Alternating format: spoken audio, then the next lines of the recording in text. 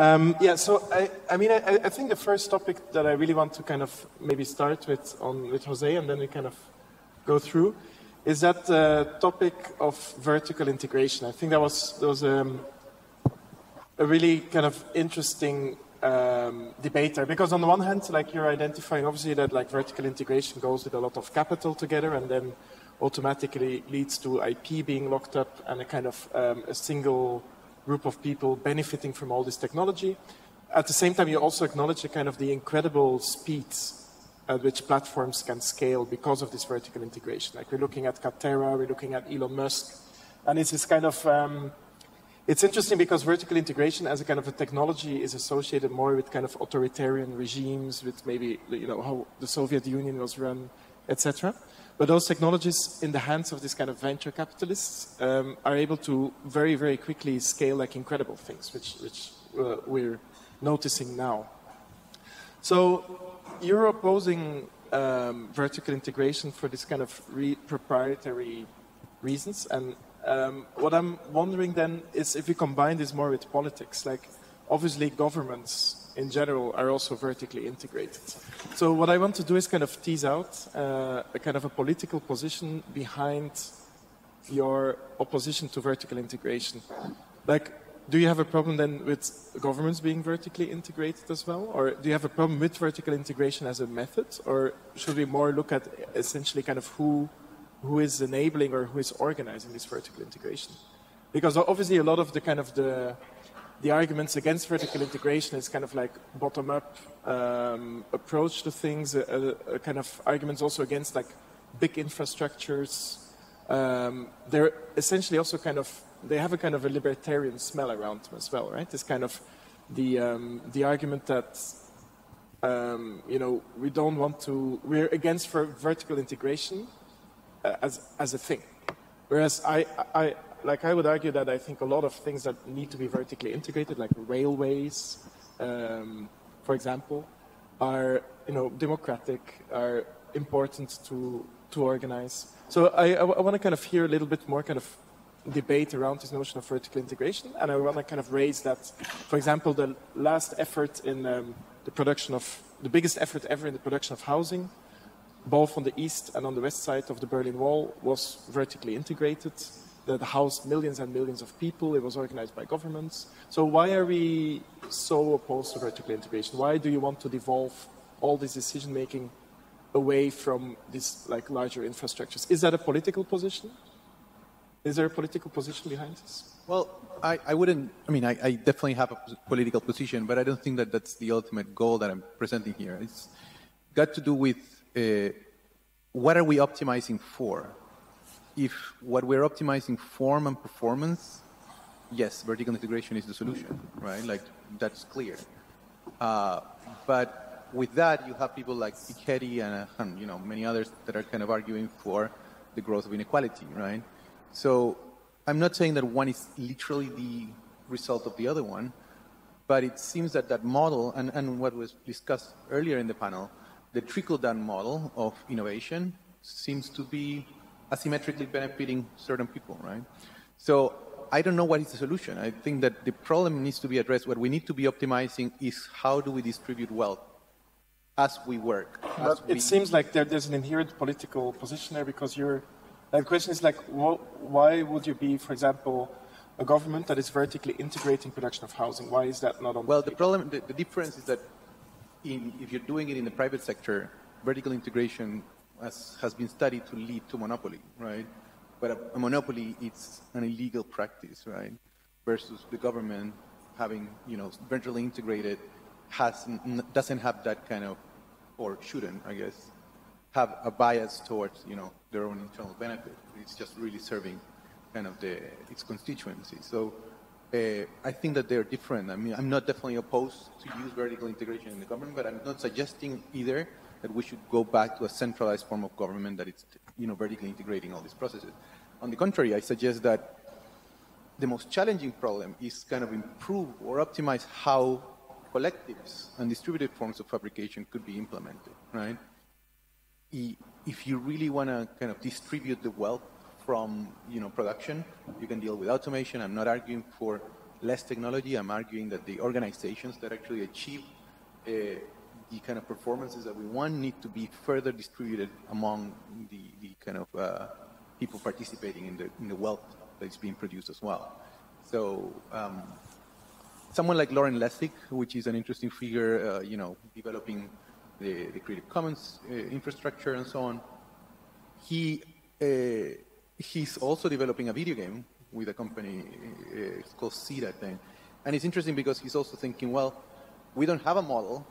If we talk about politics, it's not about this is the model that works or this is the model that doesn't. Let's just kind of tinker and figure out which are the models that actually create a more equitable distribution of value and wealth. So I don't say this is a particular political model I advocate for. I'm just certainly kind of advocating for a recalibration of our distribution of wealth. And I think that the vertical integration is certainly one that it's not helping. But so just because I mean you are referring mainly, or at least maybe because that's the focus of your research, you are referring mainly to manufacture and distribution, right? Where this lack of distribution of wealth is actually not really related to manufacturing, but is to all these other layers that that are above it, right? So I would kind of I would like to hear more about how this distribution, or maybe starting from manufacturing, those layers get removed or also horizontally distributed, and leading to a more horizontal distribution of power. But let's say where this wealth, this equality is mainly present is not in factories and workshops and makers, but it's in bankers, in marketing agencies, in all these kind of layers that are above it. So so of course the issues of economic inequality has not completely to do with the field of architecture and design, of course.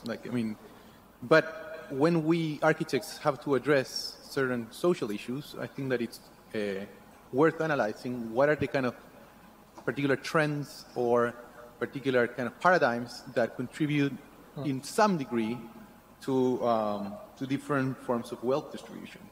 So, for instance, the idea of parts really kind of started with the kind of calculation or being able to have precision, enough precision for having interchangeable parts. Things like a screw would actually feed standardized connections of all sorts of different places. But then you have people like Apple that would actually design a proprietary screw that you wouldn't be able to deal with, right? Like that it would actually seal off the iPhone from users. So, of course, you can actually design a new kind of tool to open that iPhone and so on.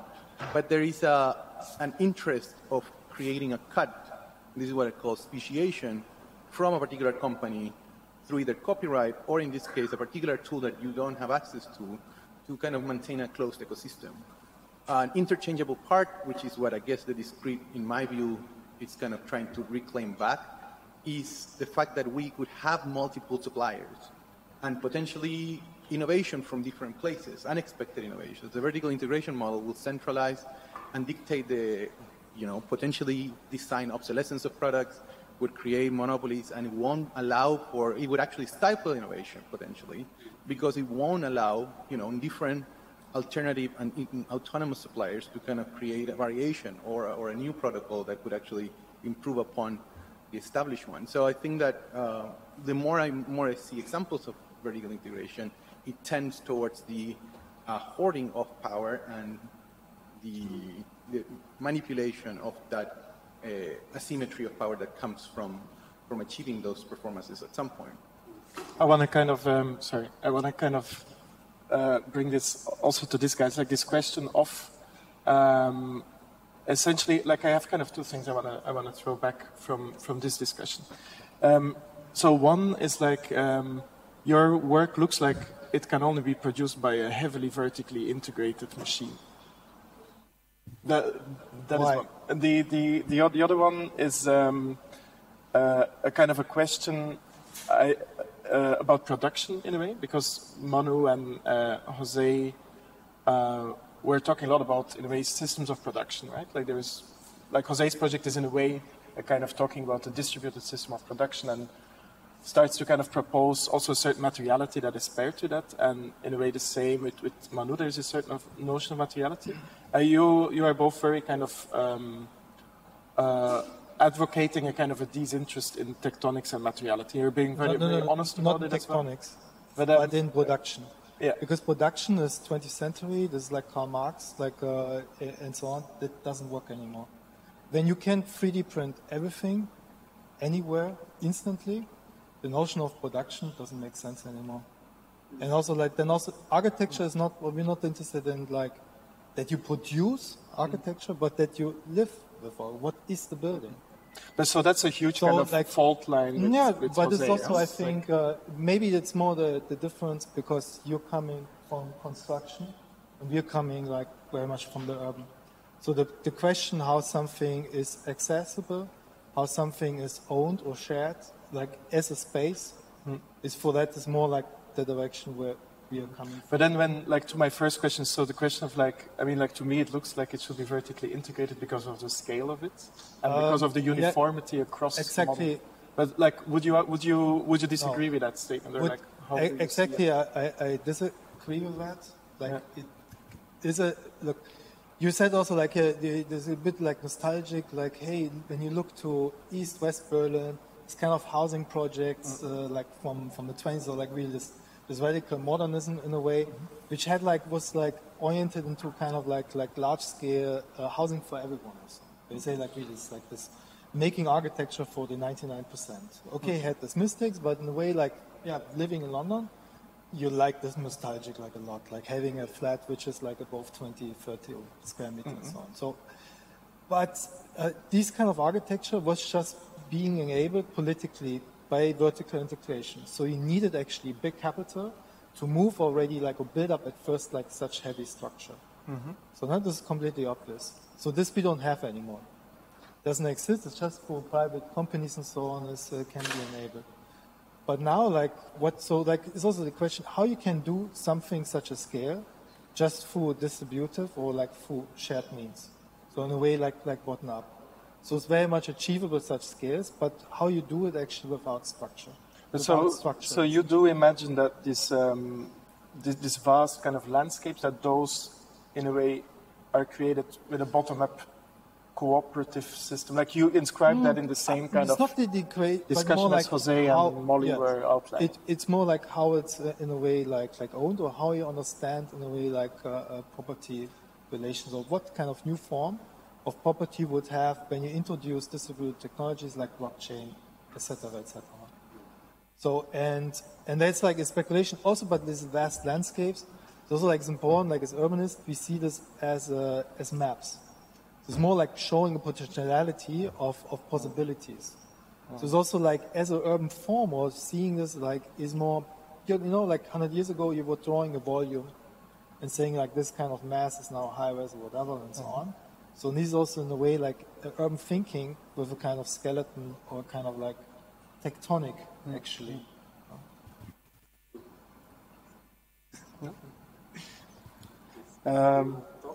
Do you guys want to react a bit on that? Because I mean, for me, this is an extremely interesting debate, right? Because it's this kind of, I think a lot of the history of the digital is intrinsically linked with modes of production, and a lot of architecture. I mean, Semper, for example, the architect, it's all material, right? It's all materialist. And if you look also at modernism as a project only existed, I would argue, in relation to a mode of production and an understanding of, without concrete and steel and new ideas of mass production and mechanization, you wouldn't really have modernism, in my opinion, right? So I mean, I'm very intrigued by this topic of especially because these guys intensively, almost in a way, make their life of establishing systems of production and then kind of trying to understand architecture, and you deliberately don't want to do that. So I'm interested in that debate. If the company would come and say to me, this is a product, can you do the design with that? So I can exchange this product. It doesn't affect the design of digital. it keeps, for me personally, in large scales, what we think about those gaps and resonance between parts is not related directly to the product, like on such a large scale. I can mix the product of design of objects, let's say, as products, and bring those parts in relationship. So for me, it's exchangeable. I can scale it up. I can choose a different. I can make it from wood. I can make it from concrete. So that's why, let's say, from the large scale of perspective, experimentation, of course, with that project of what for the Biennale we offered, it's really open.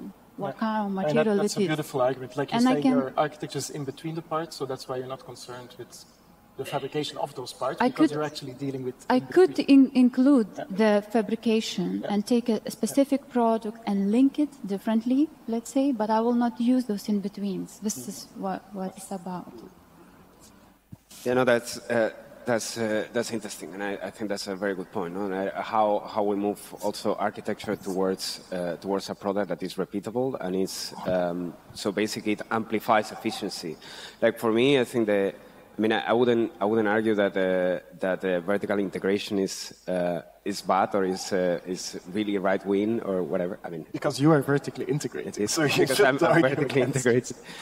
No, but I think the problem with vertical integration is the appearances of all these ledges that you can skip. So I think you can be still, in a combination in between horizontal and vertical, you can have stuff that is distributed, and you need to always necessarily have, maybe at a more local level, a vertically integrated structure.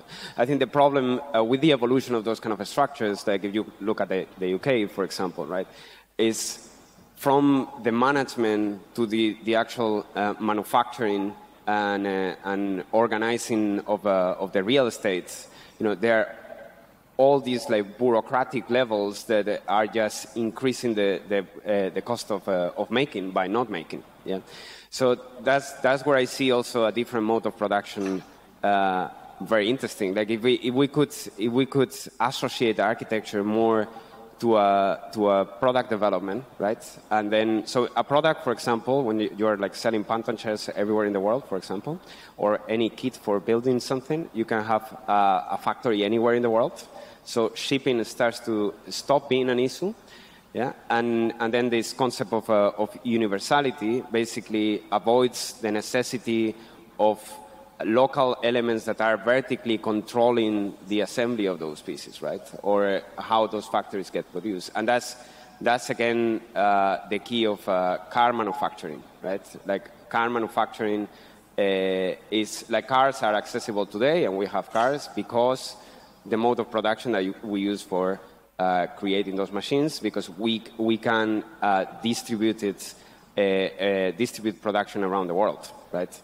And I think that's something that in architecture we just simply haven't achieved or haven't considered. So by having one part or a set of parts that can be created, or they can be 3D printed. So tomorrow. You're actually arguing now the opposite of what Jose is saying. Like you're saying that actually taking the most vertically integrated companies in the world, car companies, as the example to follow for architecture. So yes. Because you're saying that vertical integration made the products more accessible. Yeah,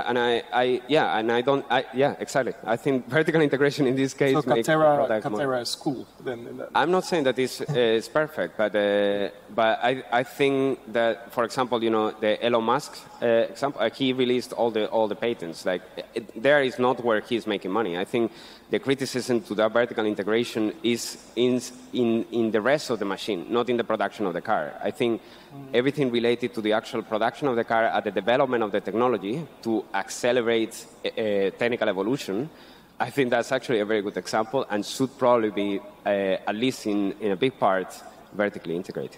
Maybe a reaction of Jose, or you're fine? Or otherwise we open. I mean, we don't have to agree. But yeah. Are there any questions from the audience, like for these guys? Otherwise, we have a little break. Questions? No questions? No? Okay. Then, there is one. Who? Ramon? Ramon has a question. I think Ramon has a question. Yeah. Okay. You have a question, Ramon. He has a question. You were right. Maybe something a bit related to Jose, like when you were showing like the different kind of softwares and so on. So where do you see kind of the question of like the authoring these kind of processes, and where do you think you as like, I don't know, let's say in 20 years as an architect, are we still kind of designing, or would you kind of let crowds like design via like kind of computer games, and how do you see like this relationship playing out? You mean from my practice? Like, yes. So I take a lot of enjoyment from seeing the tools that I do or develop being used in different contexts. Like when I did the first kind of libraries of code that I did for processing, when I started seeing like some, I don't know, some theater kind of performance using the library, that was incredibly inspiring for me. And I never claim ownership for that work. It's you're just creating kind of a library. And this is a modeling software, right? So what we can do in the software is just, open-ended. And I would never claim ownership over anybody's design. I would like to be able to design within this software, and I'm sure that, I mean, we're not there yet. I think it's pretty rudimentary. It's much more of a game at this point. So I still use hybrid forms of modeling for design. But I would like to kind of be able to use the platform that we are kind of putting forward so that kind of contribute to a community with our own designs and create patterns that people could download. But yeah, I see the convergence between design and this platform. I don't think that I'm going to become just a game designer. But I do claim ownership on the tool making, right? Because I think that there are some innovative ideas there. What I kind of try to present today is that, the scope of a software is always specific. And, you could have another software that is for management of let's say, robots, and another software or maybe a plugin for the, I don't know, calculation of schedules of workers and whatnot, right? But the moment that you start connecting some of those things together, you have something that looks very different and perhaps influences the way you design and think about design through the challenges of what is perhaps other discipline, right? So I think that that's interesting. And so I do claim ownership over the ideas on the software. Participants and players will, in my view, always own their own production. And whatever we design within the software, like normally would have its own kind of authorship as well. So that's the way I kind of present it. Okay, cool. Thanks, guys. So we come back here, I think, in Martin. When do we come back? In 15 minutes. Okay, thanks.